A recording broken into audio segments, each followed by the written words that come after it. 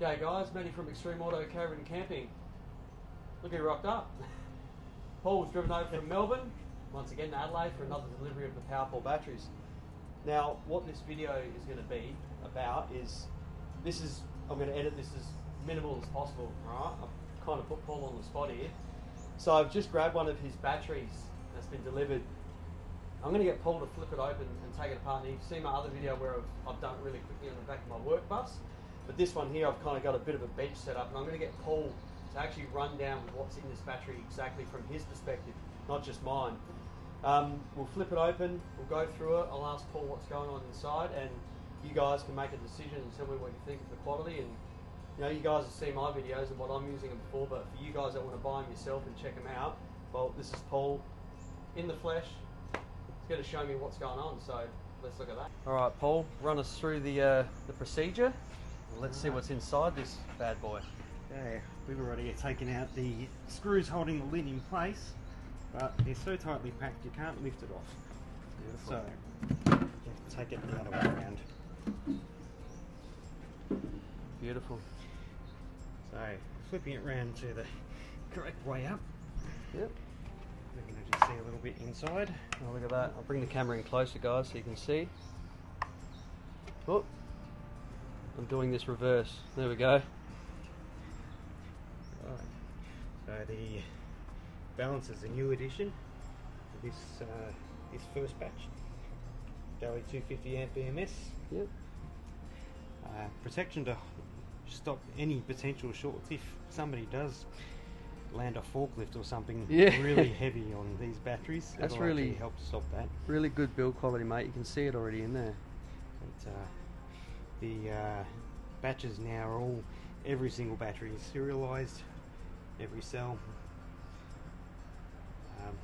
Sorry, mate, I'm not even looking at my screen here. I'm just looking at your battery. It's really good. So you got your active balancer there, the Heltec.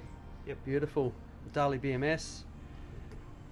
I like the bus bar into the Dali there. That's a really good addition, mate. That was part of the version 3 upgrade, yep, as well as the active balancer, just to reduce those losses a little bit more. I like it, mate. Very well done. I'll give you guys a bit of a close-up. All the work involved. Something you guys get to see only when you take it apart. There it is. So they're 280 amp hour EVE cells? 280s, yep. This particular one has tested twice at more than 280. It's 284 and 287 amp in both tests. Alright, cool. 280 amp hour EVE cells. I'll get some light going here. There's the... Sorry, Paul, what did you say they discharged at? They tested it? This one's tested at 284 and 287 amp hour. Yeah, excellent. And the internal resistance of 1.60 milliohms. Yeah, beautiful.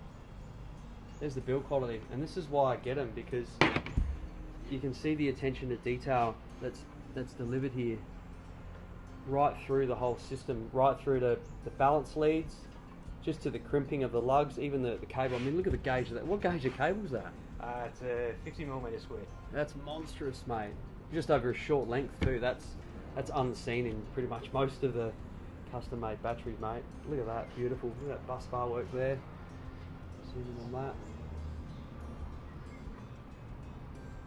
So that's the orientation. That's up the right way. Yep. Yes, that's right. And they're all taped together. And there's a sheet between them. There's a vinyl sheet between every cell. Yep, vinyl sheet. Yeah. Stop it from any abrasion or shorting. Excellent, mate. I like it. And everything's, you said you torqued them all down? You've got your little... Yep, the last couple of batches we've got a very expensive torque wrench to do that. Beautiful, mate. Well, there it is. How does that look, guys? That's the build quality of the Scout right there. No doubt the Mercury's similar, just a bit more tightly packed. Yes. Yeah. No, well done, mate. Look at that. See, everything's still put in place well. It's tied down, strapped down. That's solid.